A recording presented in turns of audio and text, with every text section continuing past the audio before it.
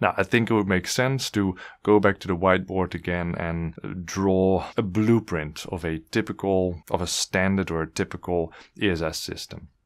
So we have the main 5 pillars in your setup. You would have your solar power, your battery power, you would have a generator, and you have the grid. So the bottom 4 are your power sources. They would normally provide you with power. And then the top 1 are your loads, so your house and all the consumers that are inside of your house.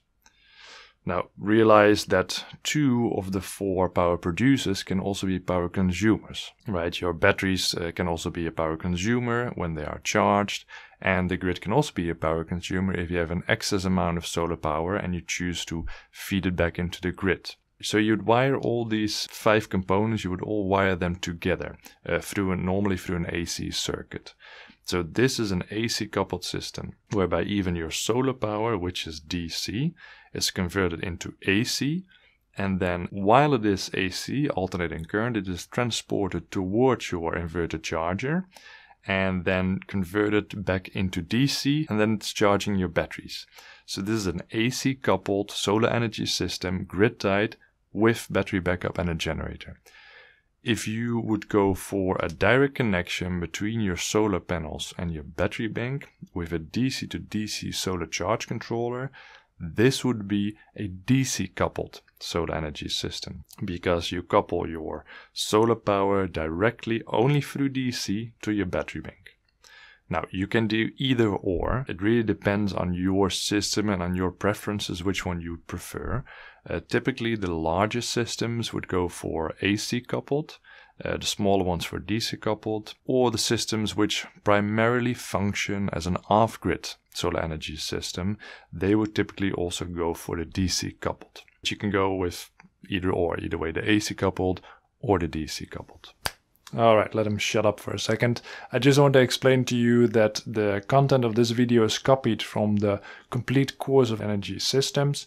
If this information is enough for you, great. If you want to learn more and if you want to get access to the complete course, then check the information in the description below. All right, you go ahead again. Now, between the 5 pillars of your system, you would of course have certain control equipment, certain pieces of hardware that you need in order to make the whole system work. So let's run through them. The first one is your PV grid inverter. So as explained, the PV grid inverter takes the DC power from your solar panels. It optimizes the amount of power that comes from the solar panels and converts it from DC into AC. Then through your AC local grid, you transport the power towards, for example, your inverter charger, where then the power would be turned into DC. Or the AC would just continue towards your loads or towards the grid. So that's your PV grid inverter. Then the second component is your inverter charger. You know by now as well what an inverter charger is and what it does. So either way it's inverting. So it's taking the DC power from your batteries and turning it into AC power. Or it's charging batteries and it's taking AC power from your local AC grid, turning it into DC and charging your batteries. So that's your inverter charger. Then the next component is the switch on your generator, which could be an automatic transfer switch. So this is an on-off switch which will allow or not allow the power to flow from your generator into your local AC grid. It can be a very simple switch, very intelligent switch, or a remotely controlled switch.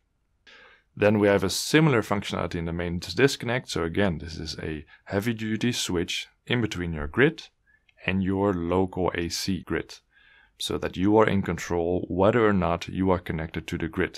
It can be activated or deactivated based on many different scenarios and arguments, but through this switch you have control whether or not you're connected to the grid. Then we have your distribution board. So your distribution board takes the main AC power from your local AC grid and then safely distributes it through your house. So it normally takes one AC in and then splits it up into many different AC groups. You can have your group for your lights, your group for your stovetop, your group for your heating system, etc. So that's what your distribution board does. Now, you also have the option, instead of one conventional distribution board, to split your distribution board into 2 sections, whereby you separate your critical, versus your non-critical loads.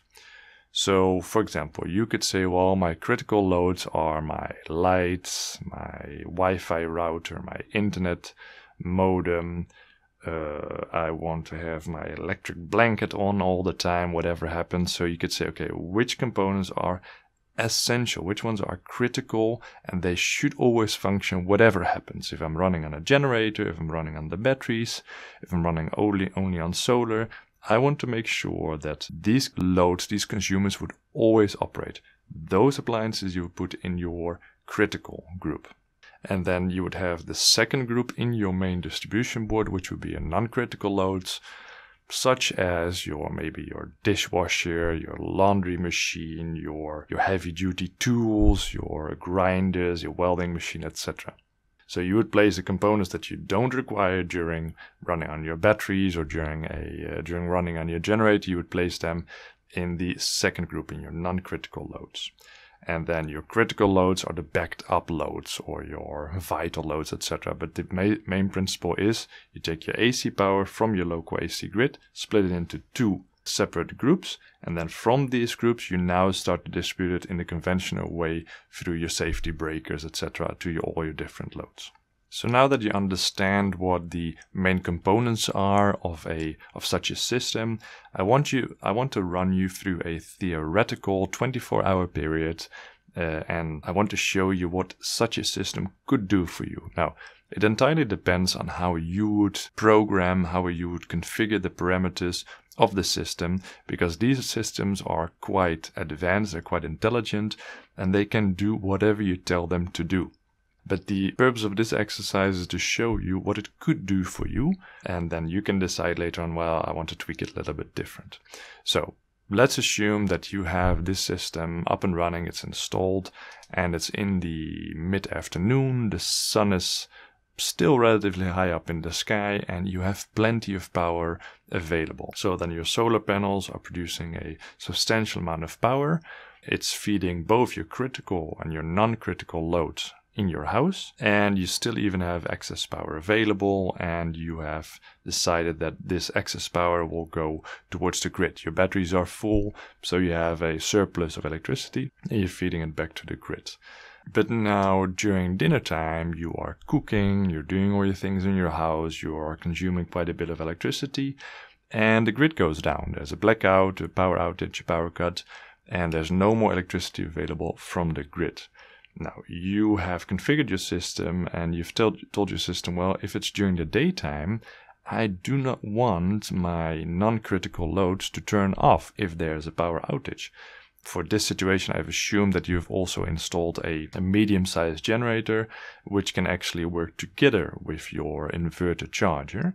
So now in this situation, you're cooking, you're using quite a bit of electricity, both your critical and non-critical loads are powered up, so everything is working just perfectly fine in your house, and your generator together with your inverter are providing all the power which is necessary. And normally in such a setup, your generator would work at its maximum capacity and the inverter would top up whatever is required, right? Because an inverter can switch really fast, and the generator kind of likes to operate on a steady load. This is the best for the generator. So this is during dinner time. There's a power outage, there's no power from the grid, you're running on your inverter and generator, but then somewhere later at night the power comes back, right? So you are still consuming quite a bit of electricity, and now you've configured your system that if the power comes back, the generator turns off, and since you have discharged slightly or medium the batteries, you can now start to charge your batteries from the grid, while at the same time providing both your critical and non-critical loads, right? Because the grid is there, so there's not really a reason for, well, depends on your preferences, but typically people would allow both the critical and non-critical loads to be powered up. So this is late in the evening, and you're going to bed, so you're dreaming about good things, and you're not consuming that much electricity in your house. And now again the grid goes down, there's a power outage again.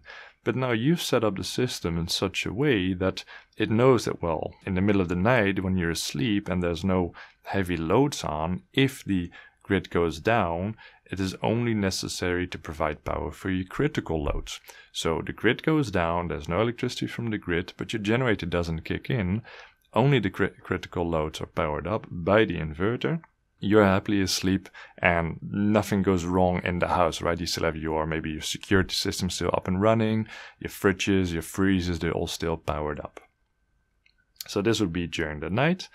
And then in the morning, as you are waking up, the sun is coming up and there's plenty of power available. So now, since you have slightly discharged the batteries during the night, the solar panels are recharging the battery bank. There's even enough power available to power both the critical and non-critical loads in your house. And there's even more power available, so you've configured the system that the excess power will be fed towards the grid, and even feeding power back into the grid. So by now you understand the main components.